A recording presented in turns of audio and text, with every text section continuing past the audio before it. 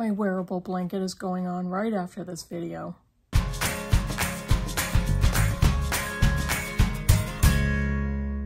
Hey BookTube, it's Kim at Middle of the Book March, and this is a delayed My Bookish week, but here it is, just in the schedule. I am filming on New Year's Eve, December 31st, 2023, probably the only time of the year I will actually know the date for sure.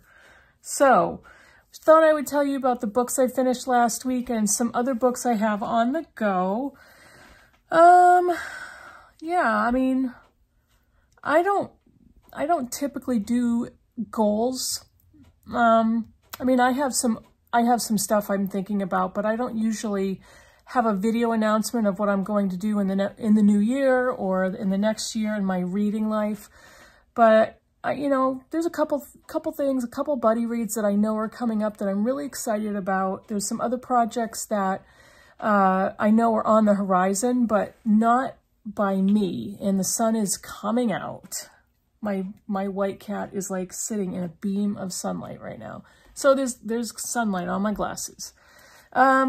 But yeah, and there's a lot of, obviously every year has readathons for different theme months. So there's certain months that I get very excited to take part in, but I don't have any hard and fast goals for myself.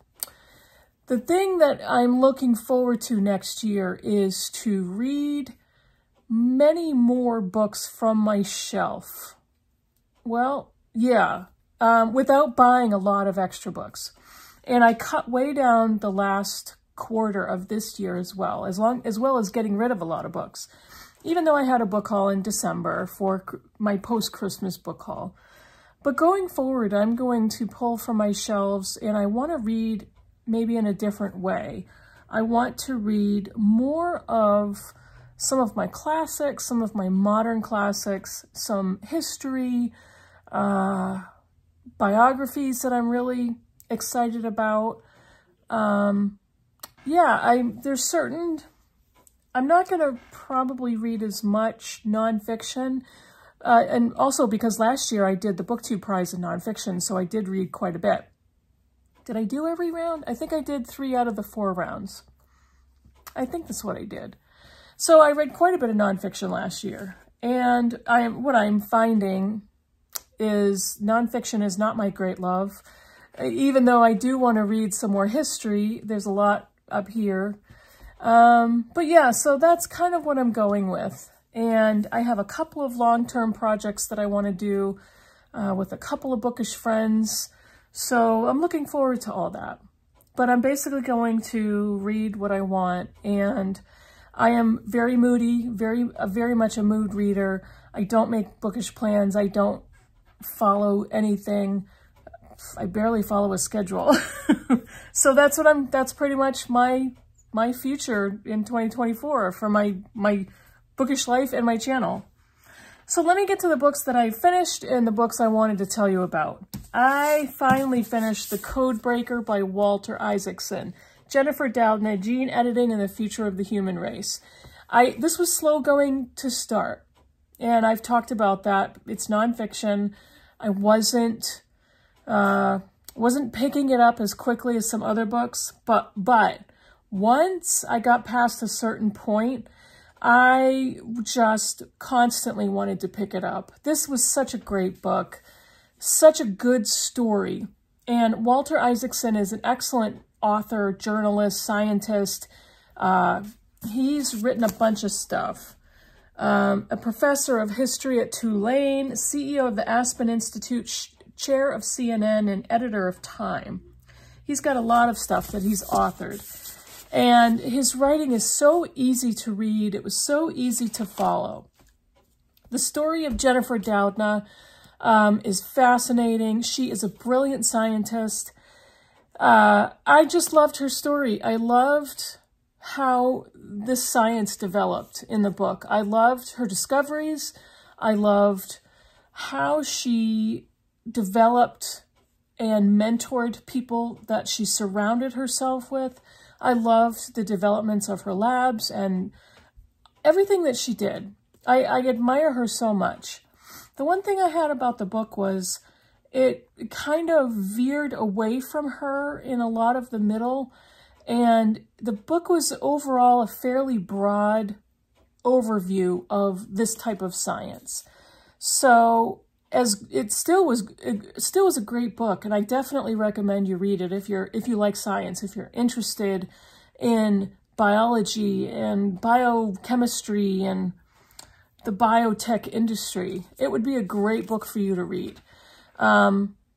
She had so much to do with the driving force behind coronavirus diagnoses, detection, testing, and working on cures. The science that she discovered and developed went into curing certain things like sickle cell anemia and so many other diseases and disorders that the science she worked on for so many years will either eradicate or cure or find answers to.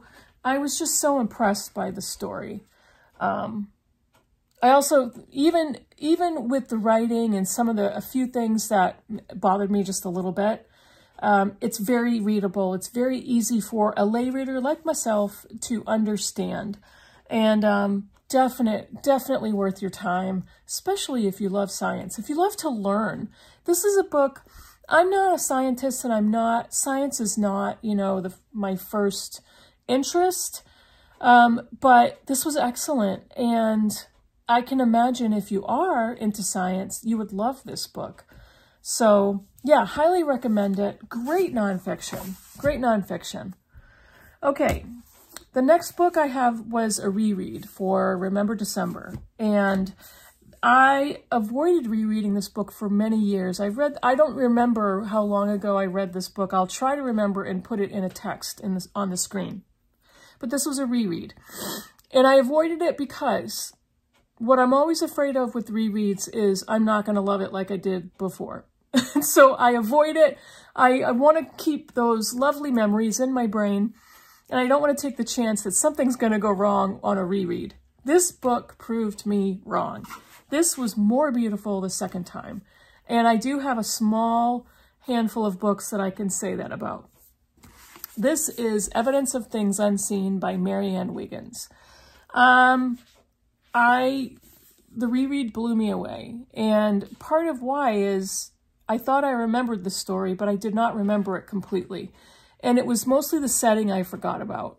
But once I was in the story, I could feel the emotion and the beauty of the language and the beauty of her writing and the love story between Foss and Opal. It's not a romance novel, but their love story is primary throughout the book. But the way Wiggins wrote it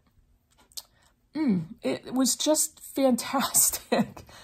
And I think I said maybe in my last video that this book is up there with Now in November. And I read this far earlier than Now in November, but it's almost a similar setting. It's talking about people in a country setting in the South, in the Tennessee area, in the time period of World War I and immediately after. Foss is a veteran, and he comes out of World War I with his best friend Flash. And he's on a trip to see the Perseid meteor shower at Kitty Hawk, I think. And he has vehicle trouble, and he pulls over into this person's farm or this person's homestead and bumps into a glass blower who has a glass blowing shop set up in a barn. And this glass blower's daughter is Opal. And it's almost as if he is struck by a meteor, and he is struck by lightning. And it's basically a love at first sight kind of a scenario. But it's easier to believe than an insta-love storyline. It's not that. And it was just Wiggins' language and her sentence structure and the way she crafted this narrative between these two people is just gorgeous. Foss is a kind of a science lover and kind of a wannabe professor type of a guy, but he's not that. But he has such an enjoyment and admiration for scientific inquiry. And he brings Opal into his life And she just fits, they just fit together so well. And we read about their their domestic adventures and the development of their scientific inquiries and what Foss encourages Opal to do. We read about their families or their lack of families. We read about losses in their lives. We read about the relationship between Foss and Flash and Foss and Opal and Flash. It's very much an inclusive friendship, but there's so many twists and there's so many things that happen and important events. And there's no way I'm going to tell you what the end of the book is, but so many events in the beginning of the novel lead directly into the events at the end of the novel. It is just so superbly done by Wiggins. I love this book. I am so glad I read it for the second time. This is a book I will revisit again. It is beautiful. So I highly recommend somebody pick up this novel. If you haven't ever heard of it, please look into it. Marianne Wiggins, by the way, was formerly married years ago to Salman Rushdie. So I thought that was interesting information that I found out. And I had known that before picking this back up. And I think the Satanic Verses is dedicated to her.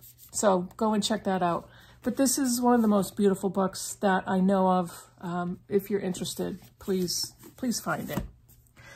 That's what I finished last week. I am currently reading The Hobbit by J.R.R. Tolkien.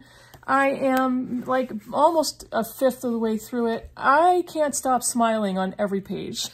I can't stop smiling as I'm reading this book. I read it for the first time in middle school. I've since read it, I don't know, 5 or 6 times. Seen all the movies, but this was a reread for me because next year I'm going to be diving into the Lord of the Rings trilogy as rereads because I absolutely love Middle-earth. I love the Shire. I love hobbits. I love dwarves and elves and wizards and dragons, and I love all of it. And every single page, his writing is captivating and warm and so funny. I just absolutely love this book, and I'm filming on Sunday. I will spend the rest of the day in this world. Heidi from My Reading Life just finished it, and she and I, and maybe another booktuber or two, we're not sure yet, may join us in reading through the Lord of the Rings trilogy next year. So absolutely love The Hobbit. And probably sometime early this week, I'm going to pick up All the Sinners Bleed by S.A. Cosby. This is for the Critical Chicks in Real Life book group. And we are meeting on January 12th, so this will be the next novel I pick up. I have put aside, yet again, the unabridged journals of Sylvia Plath. I'm just not picking it up, and I will maybe dip into it here and there, but I'm not going to leave it on my currently reading. And what I have discovered is I've been not DNFing, but I've been removing books willy-nilly from my currently reading.